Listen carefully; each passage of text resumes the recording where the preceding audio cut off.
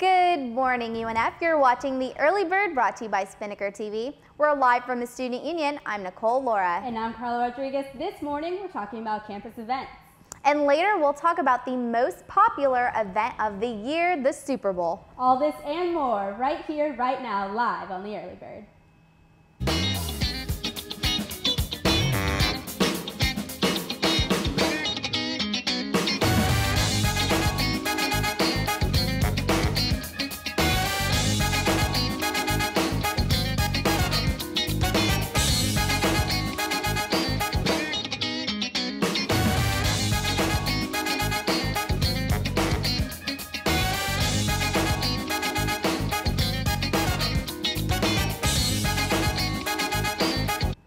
If you've ever thought about traveling to other countries and exploring, all the while getting some college done, then think about visiting the Study Abroad Info Session today and every Tuesday in the International Center. That's Building 58, Room 3602. The event starts at 1 and will highlight how you can get started on applying for your dream semester in a foreign country. Have you ever thought about traveling abroad? Are you kidding me? I spent like the first week of school in the International Center. Just thinking about it. Yes, I've been dying to go to Greece. Greece is a dream place for me. It's so beautiful, like the blue and the white. And the blue and the white. Literally, and more blue and white. More blue and white. But it's so beautiful. It's a dream. And it's an excuse to say, hey, I'm going to Greece to study. Exactly. You know? This past summer, I actually went to Europe. And I didn't study abroad, but one of my friends was there. So it was kind of an excuse to get over there. My friend's studying abroad. Come on, this is so beneficial for me too. No, but it's an awesome experience. I think I recommend it to anybody just to get some info about it and see maybe you never know. Of different places. Exactly. Jacksonville. No, there's nothing wrong with Jacksonville, but studying abroad is so awesome and it looks so interesting. Yes. Well, this Saturday, February 8th, Osprey Productions will be showing The Hunger Games: Catching Fire. The movie will be shown in the Student Union Auditorium at 7 p.m. and again at 10 p.m. The event is free for students with free popcorn and drinks. Have you seen it? Catching Fire. Yes, I have seen it twice. Twice, and that's for you and me because I haven't seen it. Which I think is crazy. It's okay because you have the opportunity. See, there you go. There you go. But now you can see the second one on Saturday. Second one with all the excitement.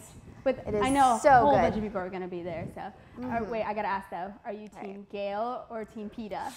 To be honest, I love them both. I think they're both very great to Katniss, and they have different aspects of themselves, different personalities to the table. Exactly, but I have to say probably Team PETA.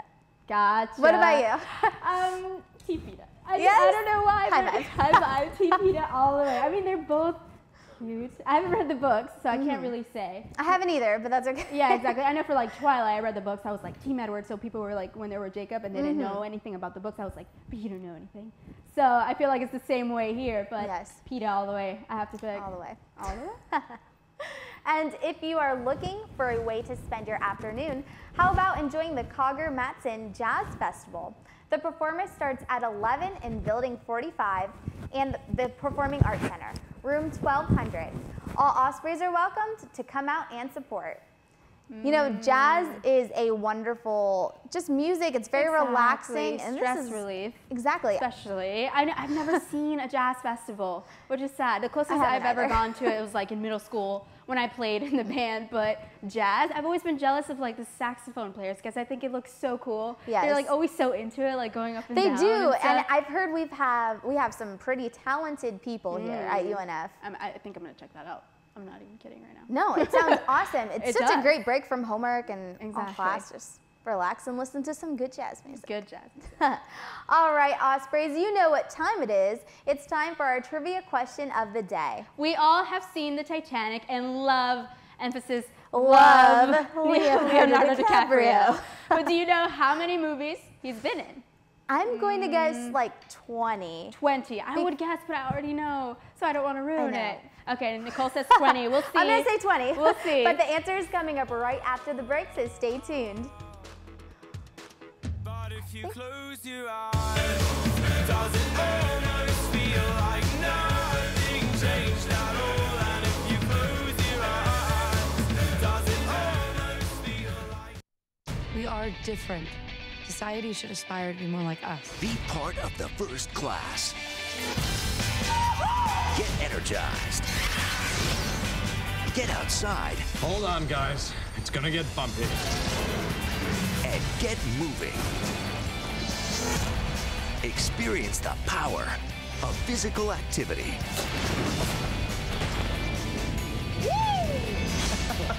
Join the movement at ActionHeroAlliance.com. Welcome back to the Early Bird. We're live from the Student Union. I'm Nicole Laura. And I'm Carla Rodriguez. Before the break, we asked you if you knew how many movies Leonardo DiCaprio has been in. I guess 20, but She the guessed answer 20. is 29. 29. I'm not 29 surprised movies. though, because he's been filming movies since he was like 2.5. Yes, literally. he's been in the movie business a long time, but did you also know he's also starred in 3 television shows? 3 television shows. I've never seen that just because I know Leo is such a official, like, grade A movie star. Excuse me, I don't do television shows. So but that's cool. It's cool to know, though, that he did that. Exactly. And 29 movies, that's a lot. He's so talented. Did you see him on Saturday Night Live? I didn't. I missed it. I'm so bummed. I saw like the little gifs of him and Jonah Hill. I heard about it. It looks so funny. I'll watch have that to after see the it. show, actually. Yes, so will I. Now that the Super Bowl halftime show has come and gone, and so have the get-togethers, it's time to start planning your entertainment fun. I'm sure we can all remember growing up and going to get-togethers, playing some fun games, the classic board games to the summer camp escapades. If you're curious what the top five games must be, we've got you covered. First is the classic bobbing for apples. Bobbing for apples. And I know you thought that this was a board game. I originally but thought it's not. this was a board game. I'm like, bobbing for apples board game. Did I not have a childhood and not hear about this game? But it's literally the like literally basket, like the tub of of like water and apples. Okay. And you can't use your hands. Like the so classic like you put 'em- Halloween. exactly. bobbing Put for them behind apples. your back and you bob for apples. Test your no hand skills. It's a little There you go. tricky, but it is fun. Messy but fun. The second game is balloon toss. Balloon toss. So this is water balloon toss. This is water balloons, yes, and you practice with a partner, or you could do, I guess, more than 2 people. Yeah.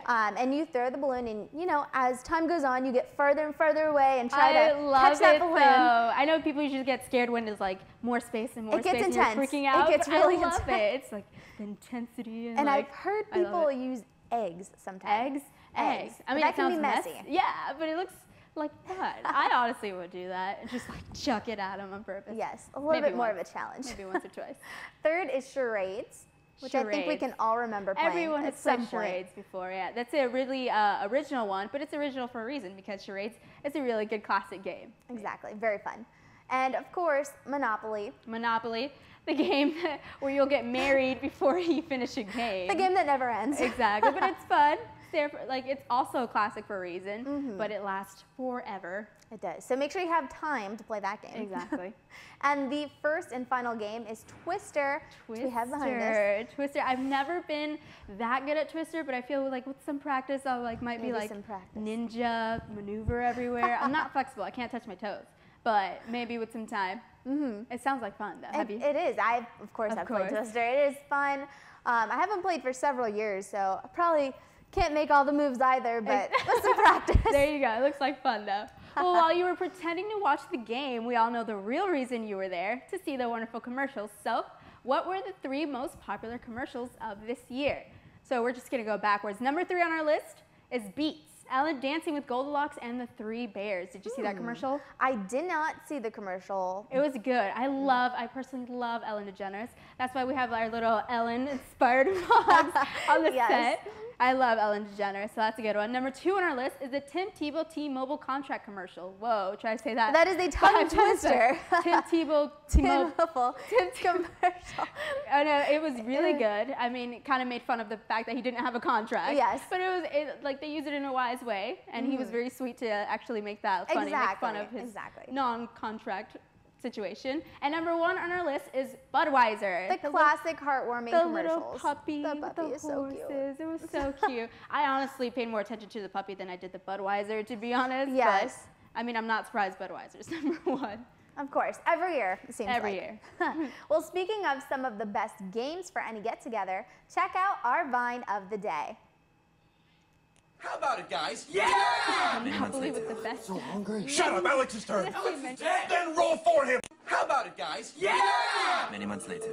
So hungry. Shut up, Alex's turn. Alex is dead. Then roll for him. How about it, guys? Yeah! Many months later. So hungry. Shut up, Alex's turn. Alex is dead. Then roll for him. So true. The game. That Exactly. game never ends. It's so like competitive though, and like once you get the hotels and the houses going, it takes forever to finish. It does. But it's fun. It's worth So it. if you have a lot of time, then why not? Why not? Well, thank you so much for tuning in to The Early Bird on Spinnaker TV. Remember to always check us out on Facebook at facebook.com/UNFearlybird. And while you're at it, follow us on Twitter at UNFearlybird. Make sure you tune in to Spinnaker TV tomorrow at 9 a.m. Have a great day, Ospreys.